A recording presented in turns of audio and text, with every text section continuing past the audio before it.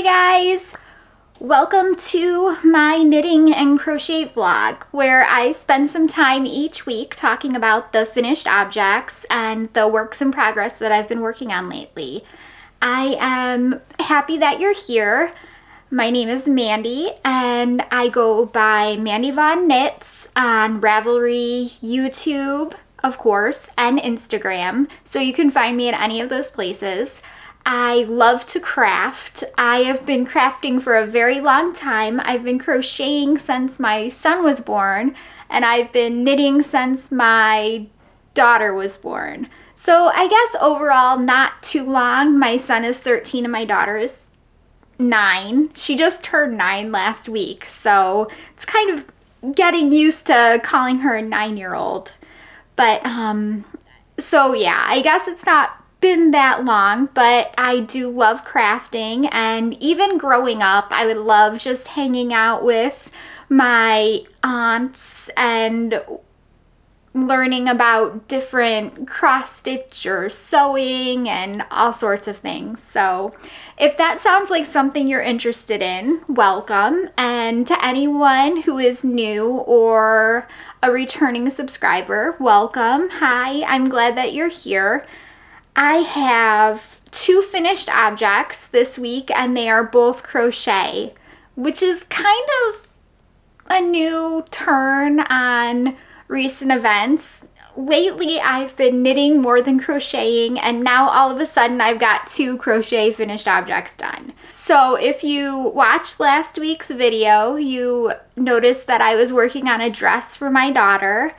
And I love this dress and it's super cute. I did finish it. So I used a Scheepjes Whirl cake and a corresponding whirlette color. So the whirl comes in a cake and it has around 1100 yards, yards. I think it's yards.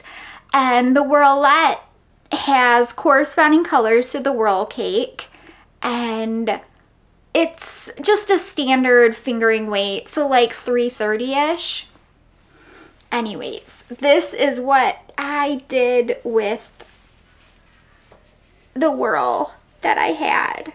So you can see from the bottom that so let me start from the beginning. I crocheted a size 9 for her, which is fitting because she's 9 years old. So the neck part is a little loose on her, and I'm wondering if I should reinforce it with ribbon. And I probably should, and I probably will, but for right now, she's really loving it. And I'm going to put in some video here, which is going to show her twirling around in it and just generally being happy. And after that, I'll add some pictures of her just wearing it. Now, it's super cute, and I was really happy with how the waist fits. And naturally, when you twirl in this, because it has, the pattern lets you choose between, I think, 4, 6, 8, or 10 points at the bottom of the skirt. And I chose 10, you know, for maximum twirlage. Well, it definitely, like, earlier today she was wearing this and she kept spinning around in circles, and she looks at me and she goes, "Mom, it's like a flower blooming." And she's right, it does look like that when she spins. If I had to do this over again, I would cast on less stitches for the neckline. And I would even, no, I don't want to say that I would add less stitches to the body in general, because on her, when she's wearing the dress, there's a little bit of grab right here, like a little bit of extra fabric, but I really want that there because the dress is long on her. So it is past her knees. It's probably mid-shin. So she's got quite a bit of wear. She can have quite a bit of wear from this. And she really did mention over and over again, actually, that it's super soft and it's super comfortable, and she really liked it. So I think that's a win. And if you've seen any of the previous podcasts where I've knit the star blanket, oh, not knit, I've crocheted the star blanket, the bottom of this dress is very much like this. So after you establish the pattern, it's mindless. However, I will say, once you get down to the very bottom, it takes forever for a row. So it does seem like it goes on forever and ever, but I think it's worth it. I think that's just so pretty. I really love how it fades into the pink. I will say this. So the whirl that I used was this gray color, gray color up here. Now, if I knew what I know now, I would have not used the whirl gray color up top. I would have started immediately into the, I wouldn't have used the whirlette up here. I would have started immediately into the color changing whirlette. And then at the bottom, I see this color right here, I would have used the Crush candy skein that I had. So that way it would have been less gray and more pinkish, but I still like it the way that it is. And this pattern was so super easy that I could see making it again. The pattern comes in many, many different sizes for little girls. And it's super easy to adjust and modify. It's more of like a, hey, this is what you do, and work as many stitches as is going to fit the body that you're making it for. I think that there are even adult sizes. So I love the color changes. I think that's really pretty. It was great to use this yarn, this whirl. This is the first time that I've ever used it, and my daughter is right, it's super soft. I was very impressed with it. I know that there are different cotton color changing yarns. I know that Hobie has their twister yarns. They have a bunch of like really bright and happy, I guess you would say, bright and happy colors. And I'm trying to think of who else makes them. I know there are tons more. You could even use like surely there's some color changing light colored yarn that you could pick up like at Joann's or Michael's or something. But I really did love making this pattern, and I loved finishing this dress. Last week I had said I was pretty sure I was only going to get up to a certain color. I had just decided I'm gonna get this done and I'm gonna power through it. And I really did appreciate that, because so it is what? It's January 21st. I have so many ideas running in my head about what I want to make. Like, I want to make my mom her Irish gold cardigan, and I have all the yarn for that. I just need to cast it on. I've been putting off casting it on because it's going to be a long-term project. I mean, adult sweater, right? So I've been thinking, hey, I should get this dress done, or this stuffy done, or this hat done first, because it'll be quicker. And that way, even during, like when I'm working, I'll always take the tasks that are easiest first and get those done. So that way, even if I get stuck on the hard ones, I always have something to say, hey, look, I at least accomplished this today. So that's always been like how my mind works. But anyways, so I have the Irish gold sweater that I want to make my mom. I have some colorwork hats that I really want to do.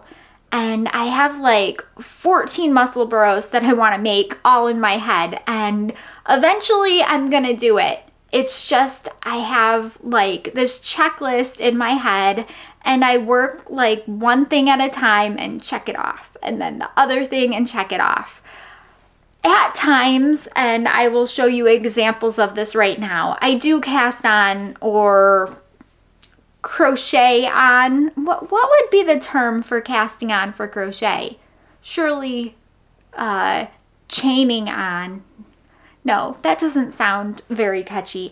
Anyways, at times I do start more than one project for knitting and crochet. I try to keep one knit and one crochet project, but if I have something long-term knitting and I know it's going to take a while, I will cast on smaller, like bite-sized projects for knitting, just so I can keep feeling like I'm getting something, like I'm making progress on something. Because when you take like an adult, say like a large sweater, and you're knitting on it and you can only knit like this much a day, it's hard to see progress, and it's hard to feel like you're actually progressing with it. So anyways, I will talk about future plans and a new cast on, but I want to go through my finished objects and whips first. So if I think it was not last podcast, but the podcast before, I had mentioned that my daughter had been asking for a stuffy. Now, I'm not a good amigurumi maker.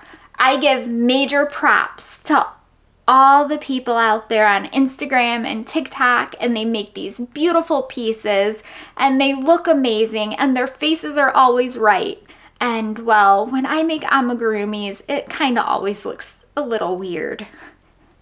It just does. I could probably, well, I should probably put some time and effort and practice into it to make them look better, but it's just not where my heart is, right?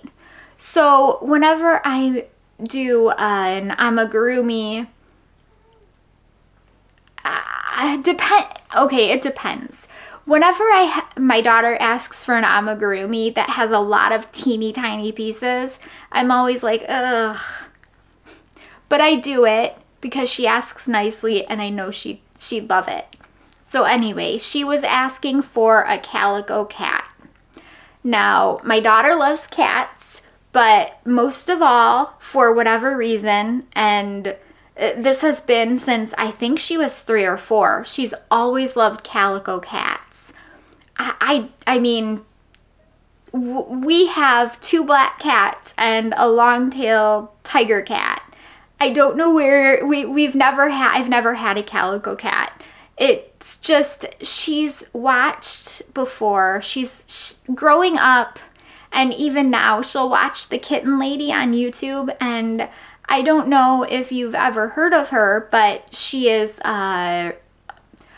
someone that goes and rescues kittens, and she has a lot of videos on how to take care of cats, and so I think that's where she gets the calico love from. But so I cast this on and crocheted this in about a half of a day. So now let me talk about this pattern, because I mean, it is cute. It's exactly what she wanted, right? But see, calicos have more than one color, and they don't, it's not like stripes, they have splotches, which means like intarsia crochet, which is quite difficult for me, especially in such small spaces. I'm sure that if I was doing like some flat squared blankets, it would be easier for me, but like this head and this body and these feet were difficult. But she's very pleased with it, so that's all that matters in the end. I obviously I see things that I could have done differently, but I think that it's okay. I don't have any desire to make picture perfect, like catalog ready toys. There's nothing wrong with anyone who does. I mean, that's awesome, but like, it's just not in my heart. I am more into making garments and hats than I am toys, but I will make a toy for my daughter every once in a while when she asks for it. So after I gave her this one, she goes to me and says, "Mom, you can take a break you can take a break for a day or two, and then can you make the all black cat?" I think she's gonna have to wait like a month or two to get another one, but I'm glad that she likes it. And as soon as I gave it to her, she sat it right down next to her and proceeded to watch TV with it. So I think that's a good thing. But that pattern is one that I grabbed on Etsy, and I mean, the pattern was great. It was very detailed. It would tell you when you needed to swap colors, and just, it gave so much step-by-step instructions that it was awesome. I held 2 strands of yarn double. So that would be why I believe I had the most issue. Now, I have a problem remembering this, and it seems like I forget it every single time I make an amigurumi. I should go for thinner weight yarn. Now, the yarn that I used for this was Scheepjes Scrumptious. So that is a DK weight yarn, and I held it double. Now, the pattern originally called for fingering weight yarn. It was fingering weight cotton yarn.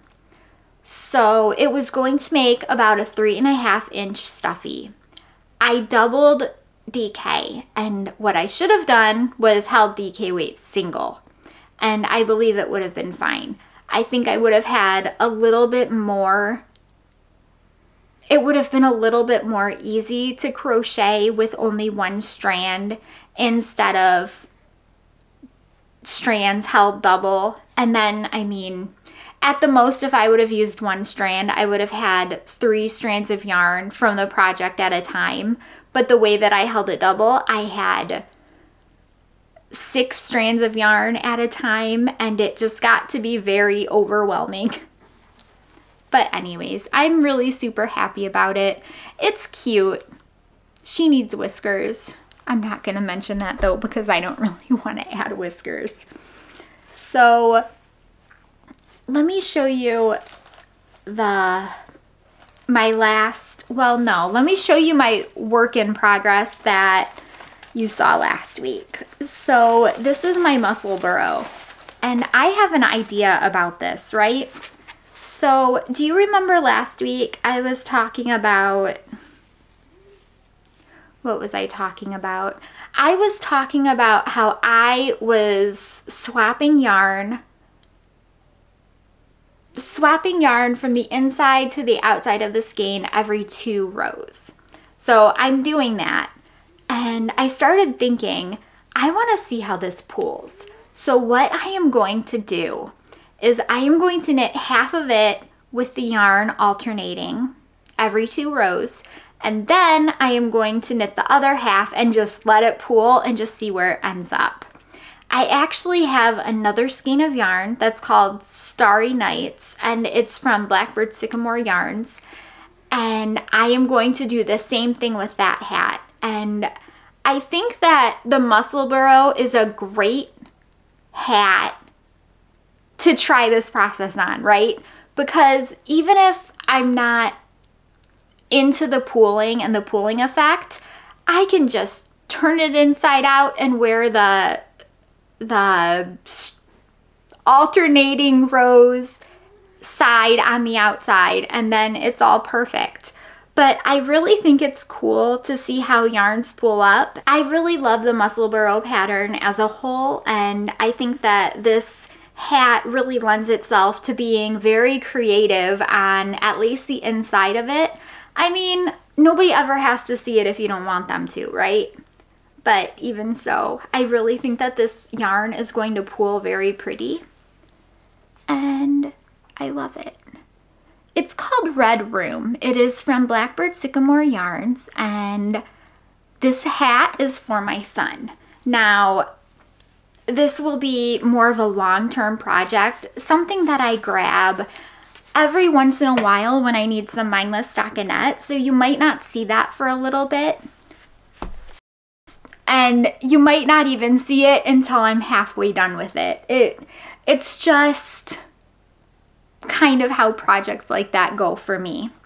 So now that I've finished her dress, I've been thinking about what I'm going to cast on next.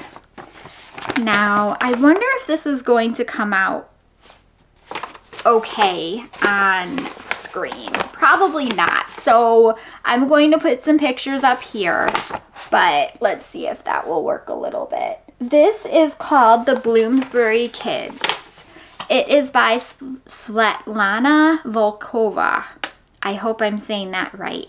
Now, I love this pattern. I've made this pattern before and it's so pretty. This has lace detail on both sleeves and then a lace panel down the back. I made this for my daughter and I made this for myself about 2 years ago, maybe 3 now. It's been a little bit, but I have the perfect yarn to work this in. Jeez, I'm tongue-tied today. So the pattern is sizes 6 months to 8 years. And this is just the kids version. They have an adults version as well. And you use a 5.5 circular needle and you use worsted weight yarn. Now, I was looking, so I am knitting the size 8 years, and I was looking at it, and it looks like you need exactly how much yarn I have, which is a very happy accident.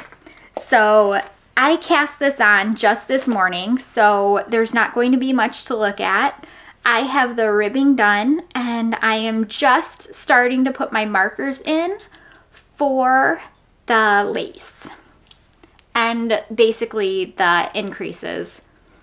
So this yarn should look slightly familiar. This is the yarn that I knit my See You There from Joji Locatelli in. And I love this yarn, and I had so much extra that I knew I needed to do something for my daughter in it. This is Pearly Haze from Hobie. And this yarn is viscose and wool. Yes, viscose and wool. It is a medium weight 4. It comes in 50-gram donuts. I think that's what you call this put up. And it is 120 yards. The recommended needle is 5 millimeters or a 6 millimeter crochet hook. So this yarn is so soft and so squishy. And the thing that I like most about this yarn is when I knit my See You There, I really liked how it felt, and we blocked it, and then it was like the softest thing ever. So it went from being awesome to like super, super awesome. Now this is a commercial yarn, which makes it even more cool because this is probably one of the nicest commercial yarns that I've used. And it is a chainette tube, and it knits up amazingly. I loved knitting with this, and I actually, when I cast this on this morning, I immediately remembered how nice it is to knit with. It is so super smooth, and the yarn isn't grabby at all, and it glides over your needles. That sounds weird, right? Like, we've all knit with yarns that might not be super comfortable to knit with, or maybe they grab your skin, or they catch on themselves. This yarn doesn't do anything that I would consider annoying. So I was very happy to have run across it. In fact, after I use this and use a bunch of other yarn, I'm trying to utilize some stash that I have because I've got, I'll get into it later, but I have some heavier weight yarn and I'd like to work through it. But I went on this mission last year, I think. I've had all this fingering weight yarn and I wanted to get some heavier weight yarn. And now I'm finding that I need to go through the heavier weight yarn because one of the downsides of having heavier weight yarn is that it takes up more space. And that's not very good. So I have 4, what are they? The clear Loctite boxes. I have 4 of those. The storage boxes that are clear with the white caps. And I put my yarn in those. But I would definitely like to be able to work through some of the at least the worsted weight sweater quantities that I have. And when I say sweater quantities, I mean there's some sweater quantities for my kids mostly. So, but, and this is actually one of the ideas I had to use up some of that yarn. Eventually, one day when I clear out some of the yarn, I would love to get Pearly Haze in a different color. I think that they have like a darker, like a purple, or maybe it's like a darker red, but one of the darker colors. I do like the light pink though, and my daughter is super excited to wear this because she can wear sweaters. She wears uniforms at school, and she can wear plain color sweaters over her uniform shirt. So she's definitely going to love this. But that is my main work in progress for right now. And then this is my I need stockinette knitting. Just because the day was really rough knitting. I'm sure you guys understand. You know what I mean, right? Sometimes you just need non-lace or thinky knitting. But I do have an idea of what I'm thinking that this week I'm going to cast on. Oh, I don't know if you guys hear that. Like the little chirping, but there's a red cardinal like in the tree right outside our window and it's chirping. It's so cute. Anyways, sorry. I'm distracted easily. So this week I'm thinking of casting on at least one colorwork hat. Now the pattern that I want to use, I believe it's called the Basic Norwegian Star Hat. And I will put the pattern information down below and a picture up here. It's a very pretty chart that has a star in the middle and then just some motifs. And from what I can tell, the pattern uses 3 colors of, 3 colors of yarn. And then 3 colors of yarn. It uses Aran weight yarn and it is free. So I thought that those things were awesome just to try out colorwork knitting and try to get better at it before I try to tackle on something like a sweater. So I went through and I found some Cascade 220. Now I'm thinking of 2 separate colors, color families here that I'm going to try. Now the first one is going to be blues, well, blues and black. So I'm thinking of using these 3 colors. I've got light blue, like a, I don't want to say, like a navy almost, and then black. So I'm thinking that that is going to make one hat. Well, it'll make more than one hat, but for this purpose, it's one hat. And then I have another color family, and this is more browns. So these are the brown colors. I've got like I don't even know, a brown, a brown, and a black.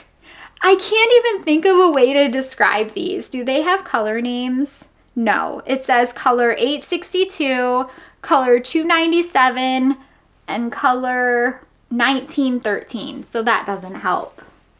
But I think that those will make pretty hats.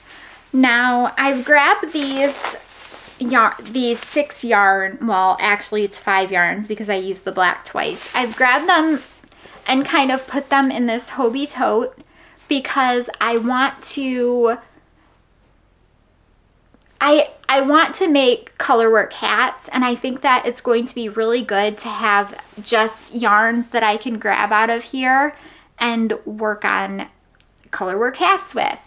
And since it's Cascade 220, I have more in my stash. So I believe I have a purple, and I thought at one time I had a light pink, but I might have used it all on things for my daughter. So I at least know I have a purple that I can throw in the mix there. But if you saw my New Year's Eve vlog, well, not New Year's Eve, my New Year's goals vlog, you'll know that I had mentioned that I want to get better at colorwork. So pulling that yarn out of stash to kind of put in a bag to just be ready to knit colorwork hats is basically part of the plan of getting better at colorworking. So I'm hoping that it works, and I guess we'll see. I know that I've knit that basic Norwegian hat pattern before a long, long, long time ago. So I'm hoping that it'll go just as well. I'm hoping that it'll go better than it did last time. I don't know if I'm going to look into letterback jacquard right away. I think I'm just going to knit a couple of hats and kind of get comfortable with just doing basic color work with like 3 colors, and then kind of ease myself into it. I have the whole year. I don't have to do all of the hard, difficult techniques at once. Like I said, it's more of a slow learning process, and I'm hoping that gradually I'll get better at doing color work and then maybe feel like doing an all-over color work sweater or 2. But I think that's it for knitting and crochet. I'm going to talk about like just some books that I read recently, a book that I finished recently anyway, and one that I started. And I understand if that's not something you're interested in, so I thank you for stopping by, and I'm super happy that you came. And I hope to see you next week. For anyone else that stuck around, I'm glad that you're sticking around. I read The Dark Half by Stephen King, and I finished it last week, and it's very weird. It is about a writer whose a writer whose persona, I don't even know if I want to say that. A writer who basically dreamed his persona real, almost. It was like his twin. It's very Stephen King weird. Stephen King-ish weird, right? And it was okay. It wasn't my favorite from him. I still, I've read some really good books from Stephen King, and this one was okay, but it was okay. I started on Dreamcatcher, which is also by Stephen King, and I like this one a lot more. It's about aliens. Aliens, and I mean, I don't want to say alien fungus that's trying to spread and overtake the earth, but that's pretty much it. It's a good book. I like it, and I really like how sometimes Stephen King will have like a cluster of characters that are like really complement each other and interact well together and are described really well, and this is one of those books that have that. So I've been enjoying that. It's a pretty long book, but I've blown right through it. I've been working on my AWS class, and I think I'm on like 41% of the first time through. But it's been slow going this weekend, mostly because I've been working on this cat. And if you know anything about crocheting amigurumi, you know you have to like count and pay attention to each row. So I can't just mindlessly knit round and round and stockinette while listening to and doing my labs for the class. So, but as for life stuff, things have been pretty normal. Kids are back in school, although last Monday they had off, and then on Wednesday school was canceled because it was too cold outside, which is crazy. But definitely true, because it was freezing and you don't want kids outside waiting if they have to wait for the bus, and that's just not good for anybody, especially little kids, to be outside. So they were happy about that. My son was super happy because on Friday when he came home, he was talking about how he had been nominated to be in the geography bee, and he was the only kid from his class that was nominated. So he was excited about that, but because he's 13, I'm trying to remind him, you know, you should study a little bit for the geography bee, or at least look at some sample questions. You don't want to let down the people who nominated you. So, I mean, he's 13. What can you do? He's going to do what he's going to do, and either way, it was his decision, right? My daughter has been asking me for every cat plushie to crochet every cat plushie she runs across on the internet. So that's pretty much normal. And we celebrated my kids' birthdays in the last couple of weeks. They're both born in January. And we've finally decided on the days we're going to the hotel water park. So that's super exciting. It's only a couple of weeks away. I will decide what I'm going to be crocheting or knitting on when it gets closer to that, because I don't want to say, hey, I'm going to be working on the Bloomsbury Kids, and then it's done by then, or I don't feel like working on it or something. More than likely, I'll probably cast on my mom's Irish gold cardigan to work on there, because I will have a ton of time to knit, because the drive is like an hour and a half one way and an hour and a half back the other way. And then when my kids are in the water park with my husband, I'm basically sitting there in the nice artificial, at least for right now, because it's freezing in Michigan, but I'll be sitting in the nice artificial warmth of the indoorness of part of the water park. I mean, it's obviously all indoors, but like, it's nice and warm there. It feels like a sauna, even in the winter time. So that's why we like going so much. It's kind of like visiting a nice hot climate, but it's only a couple of hours away. Other than that, work has been great, and I'm keeping on with my AWS class, and that's pretty much it. So I thank you guys for stopping by. I hope that you got some fun crafting or crocheting or knitting or cross-stitching or anything that you like doing. I hope that this gave you a little bit of time to be able to do that. And I hope that I will see you guys next week. Until then, have a great week and take care. Thank you. Bye.